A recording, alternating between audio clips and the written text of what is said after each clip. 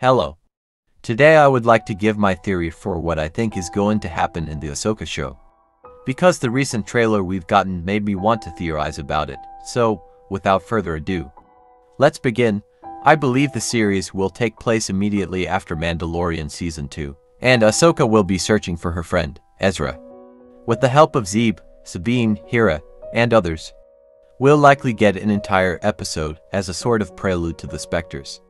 We will see Hera with her son, Jason, Sabine likely doing stuff with the Mandalorians, Zeb helping the New Republic, and more. Then, as we see their stories, it will switch to Ahsoka as she's dealing with dark-side users who have orange lightsabers, and they'll be chasing her.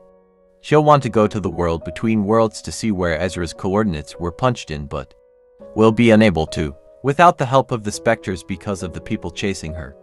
Maybe she'll go to Thrawn first to get more information on where Ezra has gone since their jump at the end of Rebels, which I find very likely because he's appeared in the trailers and leaked photos way more than Ezra, so I'm sure we'll see him more than Ezra, if I had to guess.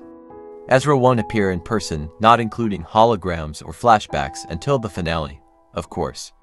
All of this is just a theory, and likely won't happen, but I think Disney will do something like this.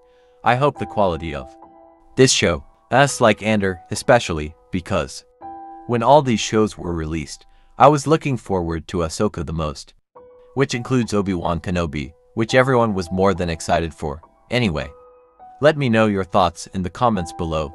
Do you like my theory?